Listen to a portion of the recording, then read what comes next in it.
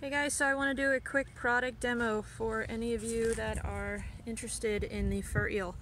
I picked up the adapter for my auto detailing kit. I have a rigid 4-gallon 5-peak horsepower, and we've got Subaru Outback. This is kind of that annoying back of the seat that you don't want to use a drill brush all the time on these, because if you go too fast you can burn this kind of fabric. We've got hair, dirt, everything just embedded in it. We're gonna see what kind of quick results we can get using the Fur-Eel.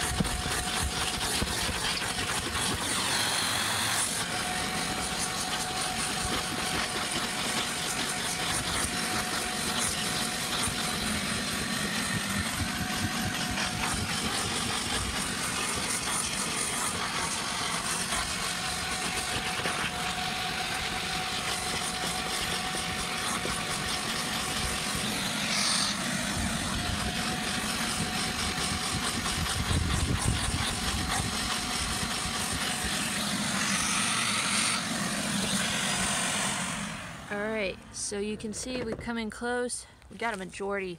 Look up here. This is what this carpet looked like before. All these little hairs just kind of stuck in there. I could have used my drill brush.